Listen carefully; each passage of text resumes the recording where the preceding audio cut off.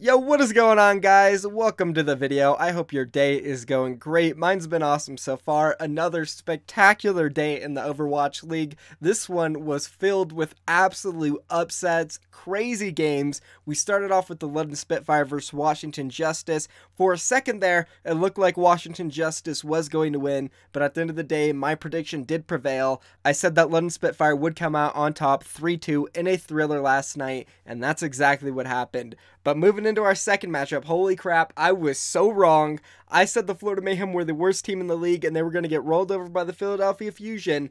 Well, that did not happen. We'll be breaking down both those games in this video. As well as that, we're covering the third game of the day, which was the Dallas Fuel and the Guangzhou Charge. What is going on with the Dallas Fuel? 1 second they look awful. The next second, holy crap, they beat the Seoul Dynasty. They look good. They might have a future in the league. Next second, oh, we suck again. We're getting rolled over by the Guangzhou Charge. Like, they literally looked like an absolute mess. I was not happy with what they did on Anubis. Running effect again, I don't get it. We're going to talk a lot about the Dallas Fuel. I always have a ton to say about them, and we'll do that in this video. If you guys are excited, do me a quick favor. Go down below in the description. Join the giveaway, guys. I am giving away over 300 plus Overwatch League items, hats, jerseys, shirts, whatever it is. Enter the giveaway. It's super easy. I know some of you guys think, oh, it's hard and I'm not going to win. You could actually win something. There's so many items. All you have to do is click the link and subscribe to a YouTube channel and follow a Twitter. It's so easy.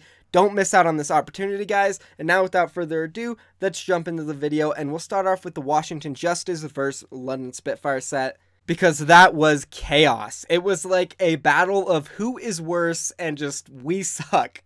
London Spitfire, I know, I'm the biggest London Spitfire fan. I was so happy that they won the championship. I predicted them to do it in Season 1, and I predicted them to do it again in Season 2, but holy crap, they suck right now, and it hurts. And unfortunately, I feel like a lot of the problem is Birdring. He doesn't play a high-level Zarya, and then when they put him on DPS, yeah, he could get some good shots here and there on Widowmaker, but it's not consistent enough. He'll pop off and get a 3K randomly. He did it a couple times on Busan, but for the overwhelming majority, he's just not doing much, whether it is on that Widowmaker or Zarya, which, by the way, his Zarya is very weak. Once they brought Guard in, put him on Brigida, and let Prophet shine on that Zarya, you could really tell that London Spitfire started playing better. Even despite losing Nubani, it was a very close map, and London Spitfire were so much more improved. And then once we got into the third map, Horizon Lunar Colony, the fourth, Rialto, and then finally the fifth, Nepal, you could tell that the team was much more comfortable with Prophet on that Zarya rather than Birdring, and then Guard in there playing that Brigida. I don't know what it is with Birdring, but ever since like Stage 3 and Stage 4 of Season 1, he just fell off, and he hasn't been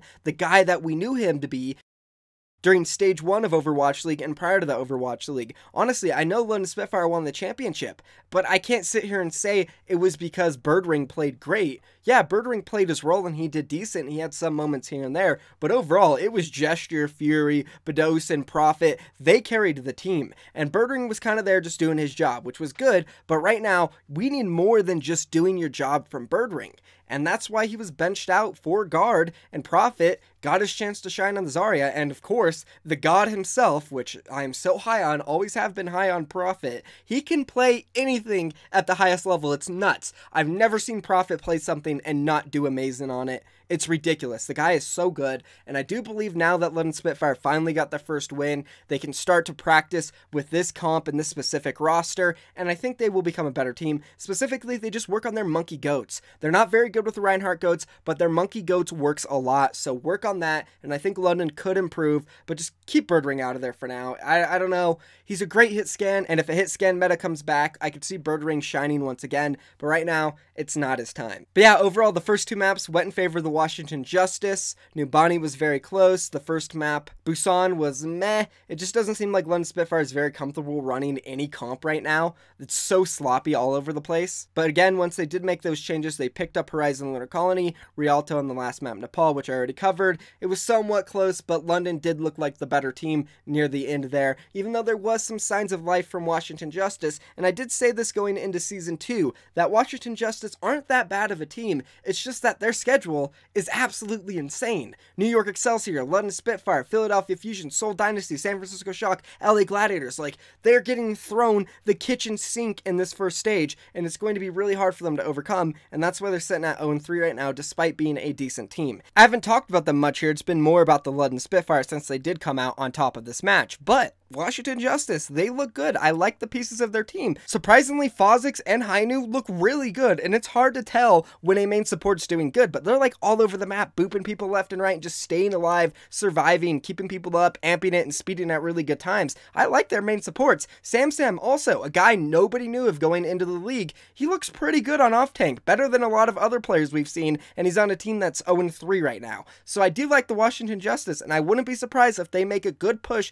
in like stage 3 or 4, winning like maybe 6 or 5 of their 7 games. Because remember, they're getting all of the hard teams out of the way right now. At the end of the season, they're going to have the easier schedule compared to some of these teams who are facing easier teams right now, so we'll just have to wait and see. One thing I will say is, though, I'm not that impressed with Corey so far. A lot of people were hyping up Corey and saying he was going to be the best player on this team, and if they had a chance at winning games, it would be because of him. But I just haven't seen it. His Zarya is pretty mediocre. Prophet switched to Zarya in the middle of this set, and he just outshined him completely, like tenfold, and I know Prophet's like the greatest or one of the best players, but still, Corey's a little underwhelming. Anyways, let's move on now and let's talk about the second set, because this one was just nuts. It was so close and entertaining. Unlike the first set, it was actually like good gameplay, and I was taken away and shocked that the Florida Mayhem were able to put up this much of a fight. And I know, Philadelphia Fusion fans are going to say, Boombox wasn't there. Boombox is a key part of this team. He's been playing good so far this season. I agree. Boombox has played pretty good so far this season. I was impressed with him compared to his stage 4 performance last season, so good for him. He was sick, and Elk came in, who doesn't really play Zenyatta, and I get it. I can see the excuses. They make sense, but still, Florida Mayhem, they outplayed the Philadelphia Fusion. Specifically on that final map, Route 66, you could just tell they knew what they were doing. They wanted to accomplish a goal, and they accomplished it. Well, Philadelphia Fusion was kind of just out there making mistakes left and right. It wasn't just Elk. I know Elk died a few times first on Zenyatta, but he was getting picked off by great plays coming out from players like Zephyr and BQB, who, by the way, whoa, BQB is hella good. He played one season with X6 Gaming in Contender Season 1, and he won the championship, then got booted off for like boosting or something. He got in trouble. I don't remember exactly what happened, but he was signed over to Florida Mayhem, and this guy's a beast, man. I'm really high on BQB, very impressed with him. If he keeps playing how he did, I can see this Florida Mayhem upsetting some other teams and actually making a push for the playoffs, because now that I think about it, they have talent. They really do. And if their coaches do step up, which, by the way, they do have some Korean coaches now. I know I never covered it on my channel. It was like 2 days before the Overwatch League started. They officially did sign some Korean coaches, which is good for them. I don't know. I can see them going on a run. I'm excited with Florida Mayhem. They outplayed the Philadelphia Fusion. Nubani was very close. All the maps were close, man. It wasn't like Philly played bad. I know people are going to say Philadelphia's GOAT sucks because Jane said it. I disagree. I think their GOATs is fine. I think Sato's a really good main tank right now. He's even better than he was in Season 1. Obviously, Carpe, you can't knock that guy no matter what. He's insane. So overall, I just feel like it was a good performance coming out from the Florida Mayhem. So congratulations to them. I'm super happy that they got a win, and it was against the Philadelphia Fusion. And right now, this season's just looking like any team can win at any point, straight up. And before we get into the third set, again, real quick, guys, join the giveaway. I'm telling you, it's super easy. You do not want to miss out on this opportunity. You could actually win something, and it's whatever you want. I have hats, I have jerseys, shirts for every single team, so trust me, click the link down below. It will take you like 20 seconds. You don't want to miss out. Anyways, let's move on. The Dallas Fuel versus the Guangzhou Charge. In the first week, Guangzhou Charge lost to the Chengdu Hunters. I predicted the Chengdu Hunters to come into the league and just lose every game.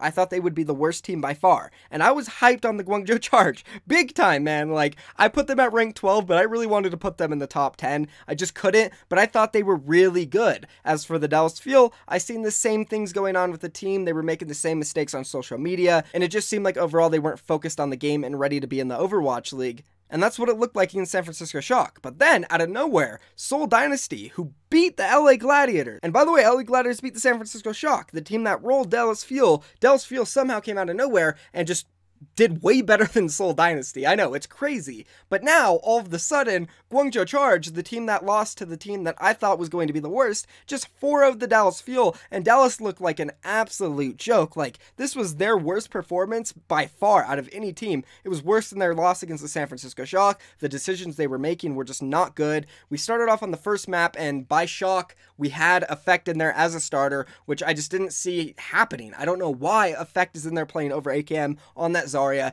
AKM has proved so far that he is the superior Zarya by far. I don't know why they would think Effect needs to start, but he did, and they lost the map. It wasn't very close. They did get the second round ticked up to 99%, but Guangzhou Charge came out on top. Then we moved on to the second map, Hollywood. They brought AKM in, which was good, and the map was looking pretty good overall. It seemed like they might be able to win it with their defense. They stopped the Guangzhou Charge at the end of the second point, and then Dallas Field went under the attack there on Hollywood, and they almost pushed it through. They had this very last fight where they were clearly ahead. They were up like 2 people. They had the ult advantage, and out of nowhere, they just let Rio, the main tank of Guangzhou Charge, kill like 4 of them, and it just made no sense. And then we moved on to the final map, sub out AKM again, bring back Effect.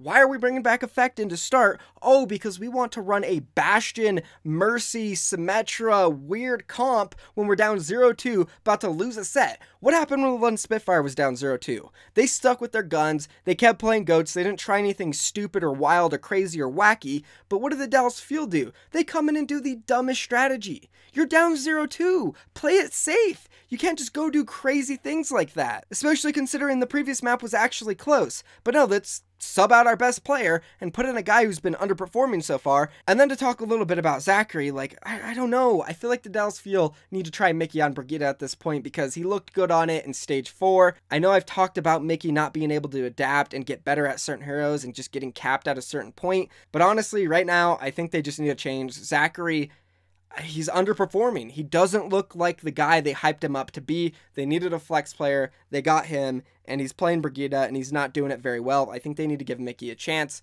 Overall, this set was just a disaster for them. They lost Route 66. They got 4-0'd, and that's pretty much it. I don't know. Not happy with the Dallas Field. The decisions they continue to make, even though they beat Seoul Dynasty, just don't make sense. It's flashbacks from season 1. I don't know what the coaches are doing. It seems like James focused too much on Twitter beef with Carpe and other teams. I don't know. Is he really taking days off? I don't know. Let me know what you guys think down below in the comments. It was an exciting day in the Overwatch League. I will cover the Seoul Dynasty and the Chengdu Hunters match tomorrow, but that is going to be it for this video. Thank you for watching. Join the giveaway, guys. Seriously, join the giveaway. It's so easy. You don't want to miss out. Get a free Overwatch League gear. I'm out of here, guys. Peace.